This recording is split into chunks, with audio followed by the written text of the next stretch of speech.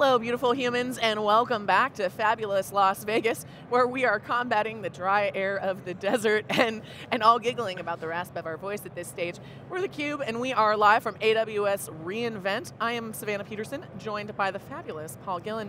Paul, how are you holding up? How are your feet doing? My feet are, I can't feel them anymore. We can't feel much after these weeks. 2 miles just to get to the keynote this morning.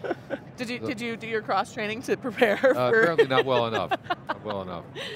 Well, it's great to have you here, and I'm very excited Likewise, for our next conversation. We've got Ramesh from Prosimo. Thank you. Welcome to the show. How is the show going for you? How's your voice? Oh my God. I woke up this morning and I could not hear my own voice. I'm like, this is not me. I think it's the dry air here. So if I cough, I apologize in advance. But no, the show has been great. It's been non-stop at the booth. It's wonderful to see all the customers in one place, so you don't have to schedule lots of meetings spread across 3-4 weeks.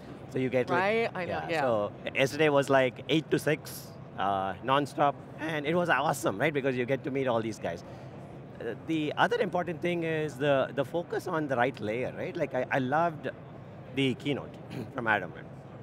It was about applications, services, data. Nowhere in there was there like infrastructure. Like we are infrastructure, right?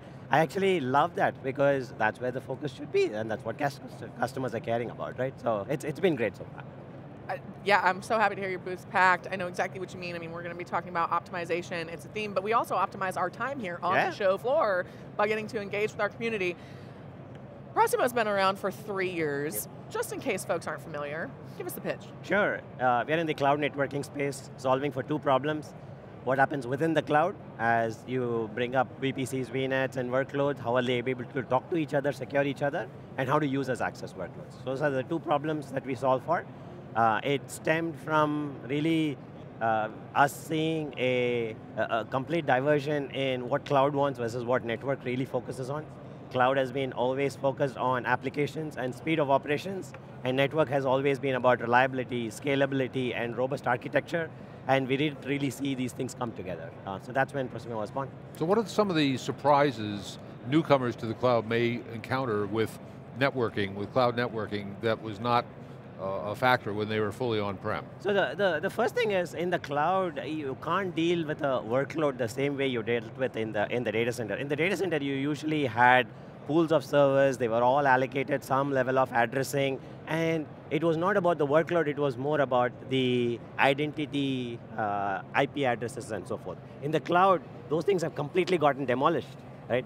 You have to refer to a S3 service as an S3 service. It's not an IP endpoint. IP endpoint comes and goes, right? And so you have to completely shift around that, right? Now, this actually challenges almost 10 years, 12, 20 years maybe of networking that we knew about, right? So that's why cloud networking is almost night and day difference compared to regular networking, right? And we're seeing that, and that's what we're really helping customers with. What are some of the trends that you're seeing? Well, actually, let me ask you this question. Is there an industry or vertical you work with specifically? I would imagine most people across the... Yeah, across. Yeah. Anybody that has workloads in the cloud, right? Yeah. That's... I mean, I can't imagine any companies that would have that, exactly. maybe. What are some of the trends that you're seeing? I know we talk about time to value, we talk about cost optimization. Is that the top priority for your customers right now? Up until end of last year, a lot of the focus was about speed of operations. And so people would look at what are the type of workloads, how do I enable things, how do I empower my development team. So if I'm the cloud platform team responsible for connecting, securing, and making sure my applications can get deployed smooth and fast, that was the primary focus. Fast forward to this year, we started to see this a little bit at the beginning of the year. Now it's in full force. It's about cost control, right? It's about egress charges coming out of the cloud. Suddenly the cloud bill and every single line item on the cloud bill is in focus, right? And so that has a direct impact on what does this mean for networking. Cloud networking, for many, it might not be familiar, it's about 14% of the cloud bill. And so anything that materially moves the needle on the cloud networking cost can actually have a big impact, right? And so we have seen the focus on the speed of operations is still there, but cloud cost control has become So where are the excesses? I mean, it's a big part of the bill. Where do companies typically waste money in networking costs? So if you bring a person who understands networking and networking architecture really, really well, they'll come build a solid architecture, but they'll not focus on operations and automation. If you bring a 25-year-old, they will automate the heck out of it. They know Python day in and day out, and so they'll automate the heck out of it, but it will not be with a robust architecture, right? And so, on one hand, you end up wasting because you do things very suboptimally. It's a solid architecture, it's a really good design, but it's really bad for operations. On the other hand, a push of a button, you can get anything done, but underneath the covers, underneath the hood, if you look at it, it's a mess, right? And so you have more components than necessary.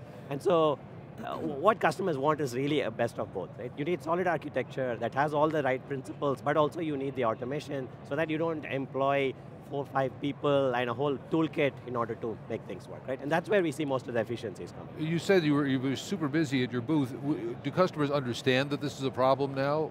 So more so now than I would say last year. So last reInvent when we had a session, we had to educate a lot of people on these are the requirements for cloud networking. Thanks to Gartner, thanks to many of the sessions you guys have been doing as well, the focus and the education for what cloud networking requires has started to come about. Now, this is where the savviness of the customer is important, right? Like there are customers in different stages of their journey. Those that have been operating in the cloud for 3 years plus know that they've crossed that initial phase, right? Like you have basic hygiene, you have certain things. I'm moving from hundreds of VPCs and VNets to maybe about 1,000, right? And so at that time, the set of challenges I need to work with are very, very different, right? So now, increasingly, we are seeing at the booth, the challenges are, hey, I know how to operate in the cloud, right? Like, don't talk to me about that, right? But how do I get from 100 to 1,000? Because I have a gun to my head, my CIO has said I need to decommission my data centers in the next couple of years, and I need to go all in on cloud. Help me with that, right? And so I wouldn't call it like massive scale, it's the scale from kind of that trivial to the next stage that's actually causing a lot of these problems to surface. It's that layer of transformation. It's when you've made the commitment and now we've got to catch everything up across the company, locations, and probably a variety of different silos doing different things. Exactly, yeah. Super complex. So how do folks get started with you? Yeah, so typically we start with like, even if the customer says, here's what my blueprint looks like, we say bring 2 regions, that's it. 2 regions, a few workloads, we'll help you set up the connectivity, set up the secure access required, set up the foundational things, a certain level of automation, right? Let's get to that point because governance is different, the cloud privileges are different, so let's work through all of that, right? Usually this takes about a week or so. The actual proof of concept, proof of value can be done in a day, but getting permissions and whatnot takes about a week, right? And once you show 2 regions, then it's actually game on, right? Then you go from 10 VPCs to 100 to 1,000, and it's just like one thing after another. So that's usually how we see customers get started. We have a full stack that covers kind of what does this mean for the network, to application services, to kind of layer 7 and so forth. We tell the customer, as much as we want you to focus on the entire stack, let's start with one, right? Let's start baby steps, start with one, because for many, cloud itself is, I wouldn't say new, but they are in a region that's not comfortable, right? So you don't want to throw too much at them, so we help them kind of progressively move towards different types of workloads. Yeah. And you have a multi-cloud story as well. That's correct. So when companies begin to cross clouds with workloads, move them between clouds, what kinds of issues emerge then? Yeah, so there are 2 parts to this, right? There is the AWS and data center, and then there is the AWS plus other clouds. 2 different set of problems, actually. The AWS plus connectivity back into my data center, almost every single enterprise. We deal with kind of the global 2000. Every single one of them has that, right? And so we go through a series of steps, come up with an architecture, deploy a solution. After that, it's, hey, I have BigQuery in Google that needs to talk back to an S3 bucket out here. No networking solution can help you with that. Like you need like cloud native principles in order to come into the picture. So increasingly we are seeing requests for, hey, I have a distributed workload. It's not that one single application is spread across multiple clouds, but I have these islands of workloads that all need to talk to each other. Right. And what I don't want to do is actually build highways that actually connect all these things together, because that's a waste of time. I actually want to make sure that only these applications that care about the talking to each other are allowed to talk to each other. So that's kind of one foundational thing that we see. A few others are around compliance and governance. So we say, hey, if I'm a retailer, I need to have some workloads in Azure, some in the GCP, and so forth. So it depends on kind of the industry, compliance, regulatory requirements, and so forth. So many different needs for so many different types of companies, but also creating that efficiency is so great, and especially that time to value too, and cost reduction, doing a lot of great things for your customers. There's a note on my run sheet here that you've seen some success with Topgolf, and I suspect we have some golfers in the audience. John even used to be a caddy. We had a caddy segment with someone who was a pro caddy, Drew, when we were at KubeCon. Tell us about that story. So it was a really wild idea. We said, okay, people are going to be walking around 22,000 steps, right? Yeah, and so, like Paul. And they're going to be talking to people, listening to sessions. So we said, what do most others do? You set up some time in a restaurant, you come, you have a social time and whatnot. We said, let's give people something different. So we reserved the Topgolf here, and we opened it up. We initially paid for a certain number of things. It's actually gone 3x of that right now. Wow. So we are in the, hey, Topgolf, can you give us like the entire thing? I think people just want to go do something different, right? Yeah. And of course, the topic is important, but equally important is like, I just want to have a good time, right? And hit a few, and then it doesn't have to relate back to network, exactly, cloud network. Right? And so, well, it's all about building community. Exactly. And especially right now, we all, we're stronger together, we're entering a unique time, we're coming out of a unique time. Exactly. And no, I think that's great, and we actually do a swag segment here on theCUBE, differentiating on the show floor. I mean, it's clear because of how thoughtful you are, there's a reason that your booth is so busy. That's right. So what's next? What can you give us a little sneak preview? What's coming out? So I'm sensitive and sympathetic to all the macroeconomic conditions that are happening, but we have not skipped a beat. So our business is growing really well, thanks to all the things that are happening in the cloud. Increasingly, folks are looking at how do I move in mass into the cloud? And so a few themes have come about as a result. One, certainly around cost control. How do we make sure that we help our customers in that journey, right? So we have a few things around those lines. Modernization, especially after you go through the first few workloads, the next few that come about are invariably modern workloads. And modern workloads is a sensitive thing where I think the ultra-savvy developers know what to do, but the infrastructure guys don't know what to do in order to serve, right? And so we have actually developed a set of capabilities to help with that kind of modernization, right? Because it's not enough if your apps are modernized, your infrastructure that serves the apps also need to be modernized. And so those are the things. And certainly we're getting our customers to less than us. We want to get our customers to talk, and so you'll see quite a bit of that as well. I want to ask you about a statement that was in the notes that we were reading running up to this interview. Zero trust network access is the next solution that will be disrupted. What do you mean by that? So when we started the company about 3 years ago, zero trust network access was there. It was about maybe 2-3 years old at that time. And so we said, it needs to be done differently in the cloud. Why? Because you're a user. You're trying to access an application in the cloud. Do you care what's in the middle? You really don't. You just want to be able to open up your laptop, go to www.something.com, and you should be able to access, right? But that's not how the experience is today. Right? There's invariably something that comes, a middle mile solution that comes in the middle, right? And then the guy needs to operationalize all of that, and that now passes on to you. You need to launch an agent on your thing, connect into something. It just brings a lot of complexity, right? So we looked at that problem and we said, cloud has done a few things really well, right? It's literally at your doorstep. Cloud presence is literally at your doorstep.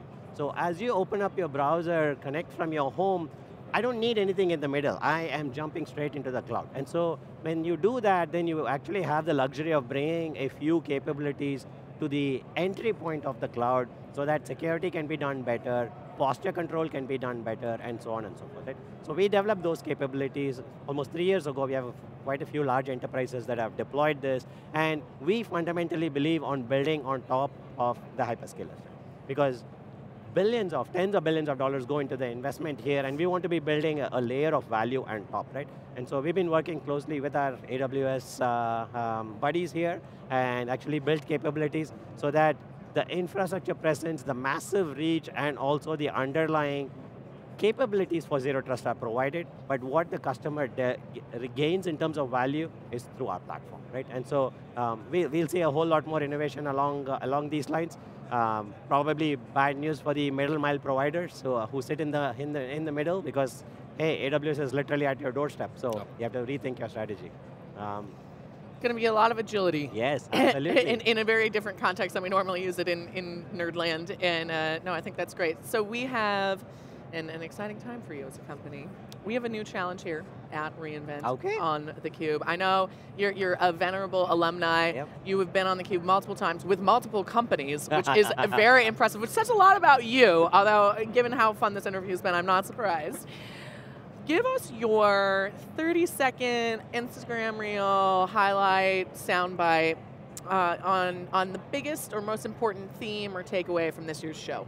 From this show, yeah. So if you look across the keynotes and all the sessions, the focus is on data, services, and the applications.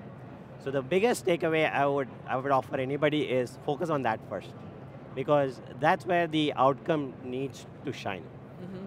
The rest of the stuff is a means to an end. I am an infrastructure guy, through and through. I have been for the last 20 years. It hurts me to say infrastructure is a means to end, but it is, right? Let the people dealing with the infrastructure deal with the infrastructure. If you are a customer or a client of the service, focus on the outcome, focus on the apps, focus on the services, focus on the data. That would be the biggest takeaway. I appreciate words of wisdom. Transparency. Yeah, no, exactly. Words of wisdom and very honest words of wisdom. Really great to talk to you about intelligent infrastructure. Thank you so much for being on the show. Pleasure, Ramesh. thank you. It's been awesome. Paul, it's always a pleasure. Thank you all for tuning in today here live from the show floor at AWS reInvent in beautiful Sin City in the high desert and the high-end dry desert with Paul Gillen. My name is Savannah Peterson and you're watching theCUBE, the leader in high-tech coverage.